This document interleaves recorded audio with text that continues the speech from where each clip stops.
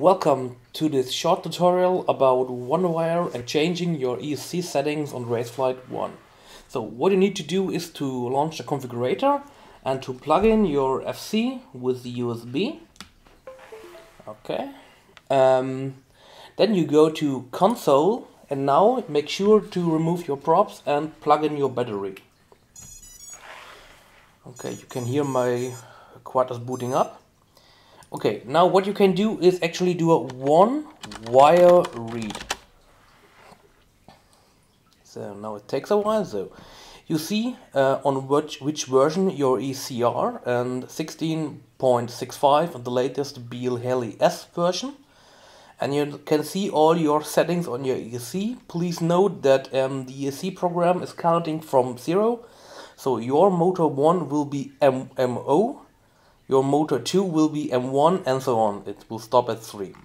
So now, let's say you are on ES and your EC do have an older version. You can do a one wire auto, press enter. Now it will take about 1 minute to upgrade your ESCs to the latest version and also put in the suggested settings for ES. So DMAC would be high and the startup power would be 0.125. So let's wait for this. Should be finished quite soon. Okay. Now you can hear also the EC is beeping again. You see my EC got flashed. That's not a problem. Also they were on the latest version. And the settings are set to the Raceflight settings. Now let's say you build your copter completely new and all your ESCs are spinning in the same direction and you need to reverse two ESCs.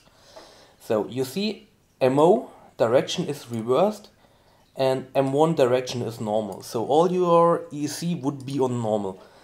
Now if I want to change the M1 direction, I can copy this, enter one wire and just reverse it. Press enter. Okay, I've misspelled it. Let's copy this. One wire and just enter, change the motor number. M1. Okay. Now my motor 1 would be reversed, which is wrong for me. So I just do it again. One wire. Now get it back to normal. Enter again and do a one wire save to save my settings. Also with this you can change the startup power, you can change your timing, so make sure you do it in all your motors, so M0 to M3. You can change the beep strength, so you can change the beacon delay and everything you see here. Just make sure you do a one wire save at the end. Okay, this should help you to get sorted of all your EC problems, update problems, how to reverse and motor and so on. Okay, happy flying with Raceflight 1.